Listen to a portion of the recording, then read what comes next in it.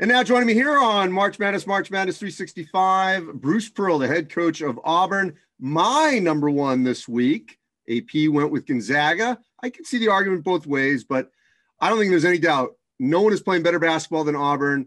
Great road wins last week over rival Alabama, at Ole Miss, great atmospheres. Bruce, let's first start with where this team is at this point in the season. How would you assess where your team is? I mean, we don't have a lot to complain about, right? We've gotten a lot better from the beginning of this season, which is what you want every team to do. A lot of new pieces, but the guys became great friends, competed to establish roles, and then, just have worked hard to try to buy into the game plan and buy into what they do best. And, right now we're playing pretty well. But like you said, it's early and there's a lot of basketball left. It's interesting, and I've talked to so many of your peers around the country. It really can be a bit of a crapshoot in terms of when you take the transfers. Some have worked out great. Some have taken more time. It just feels like, and even with high-profile freshmen, your pieces fit and they're working out, which obviously you would have liked that to happen, but you couldn't project it. What did you see when you put this together, especially with the combination of Jabari Smith and Walker Kessler, which has worked out very well? Yeah, no, a couple of things. I mean, part of it is having recruited guys for a long, long time. So Jabari Smith recruited him for a long time. Walker Kessler, KD Johnson. Those are all Georgia kids that we recruited for a long time. So we knew them, and we knew their history, and we knew their strengths, and we knew their potential. And then in addition to that, I think we did a good job of taking an Eastern Kentucky 5'10" Wendell Green, who we saw something special in.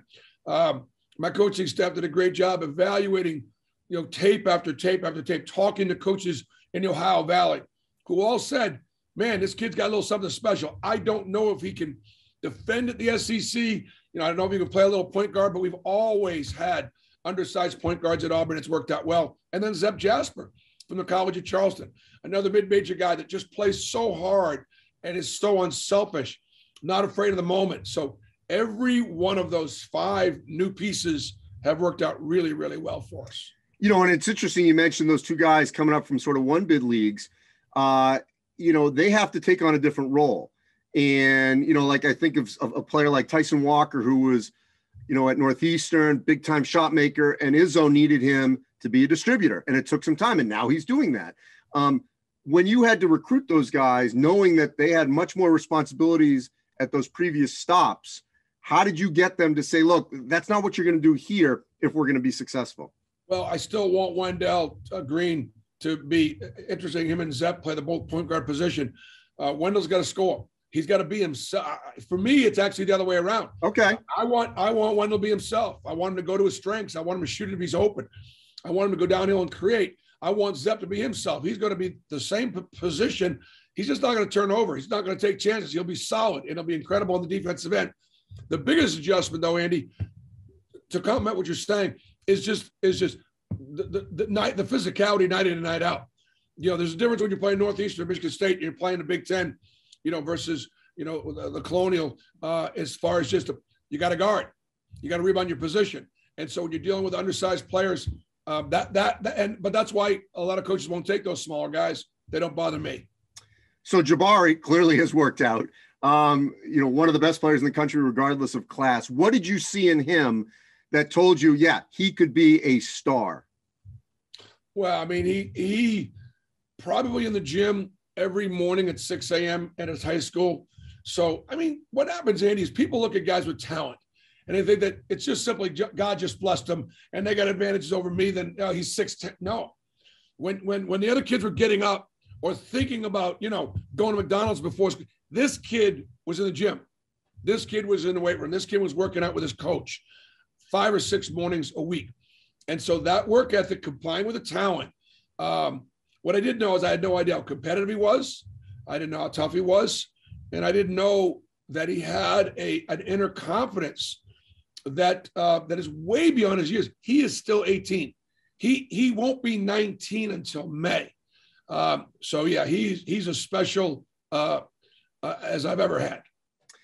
It's interesting. I think about your team a couple of years ago that got to the Final Four. That team just got better and better and better and was not as hyped in the preseason, similar to this one. Look, I know every team is different within its own vacuum of each season, so it's hard to compare. But in terms of the growth of the teams, what similarities are you seeing between the two? This team here had a lot more ground to cover from the beginning of the season to the end. That team that went to the Final Four had some returning pieces, from a pretty good team that won the SEC championship in the regular season the year before. This is a brand new group.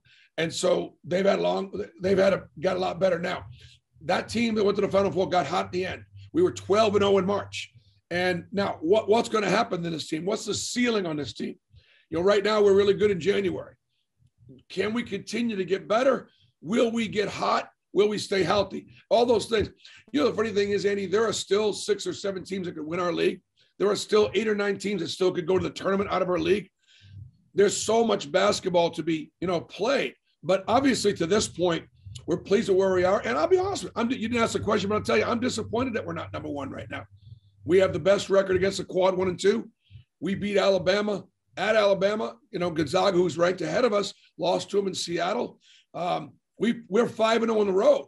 Gonzaga's won the one road game they've played. So sometimes I think just like when you guys, do the seeding of the tournament and you take the name off of the school, sometimes things work out a little differently. Well, look, I was going to ask you that, so I'm glad you answered that. To that point, what I loved about last week, and that to me is what told me, without question to me, Auburn should be 1, is the beauty of the SEC this season. And it usually is like this, but it feels bigger right now because of last year with no fans. The games I've watched, there's been great fan support, especially when you guys have come into the gym. Clearly, Kentucky gets that as well. But The atmospheres at Alabama and at Ole Miss were rocking, and your guys did not wilt. They withstood the punches. There were leads, and you guys came back and finished the job.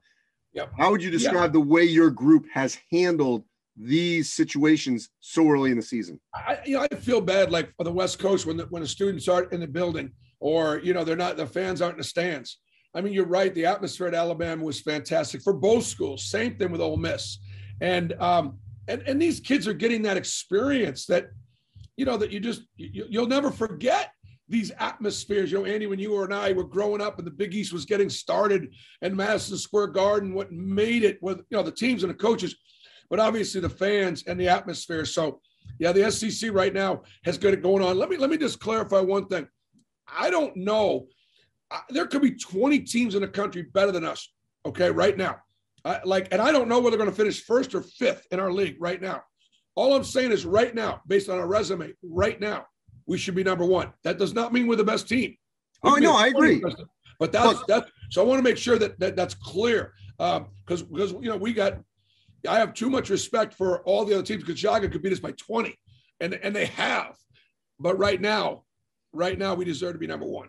And I agree with you, because to me that's the snapshot for rankings, not seeding. To me, it's who's playing well enough this past week to rank them 1, 2, 3, 4, etc. All right, last 2 things. First off, the way in which your staff and your team have dealt with adversity. You had to sit a couple games. Last year, you guys weren't able to play in the postseason. I know not everyone on this team was on that team, but how would you say this group has weathered the last year and a half to be in position now where the storm is behind you? Yeah. All that is behind you. You're going forward, and you got a team that can certainly compete for the national championship. Andy, worry about what you can control. It's all you can worry about. Focus on the job at hand. Focus your responsibilities to work with young men. Our whole thing here at Auburn, go about our business every day and do the things that will give God a chance to bless you. Can we continue to get better and win? And as far as the last, this year, it's been a 4-year situation where, we've been sort of under a microscope and having to deal with distractions. You know what? We haven't let that stop us from competing, from graduating kids, from doing, for doing our job.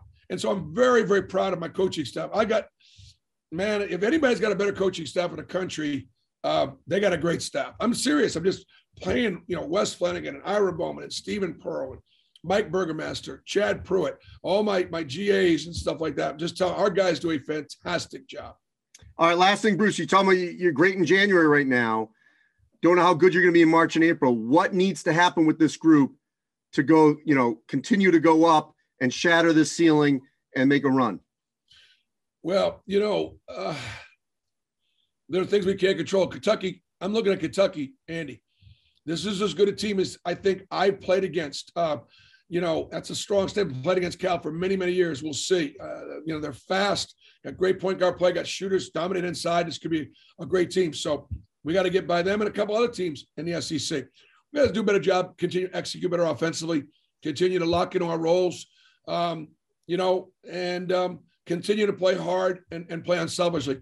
We're not going to be a situation. I worry about our guys starting to read their media posts and start thinking we're not who we are. We know who we are, and we know we're humble and we're hungry.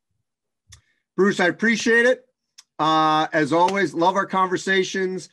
To me, you guys are number one. You'll get there, and you're doing a fantastic job. Thank you. All right, Andy. Thank you. Take care.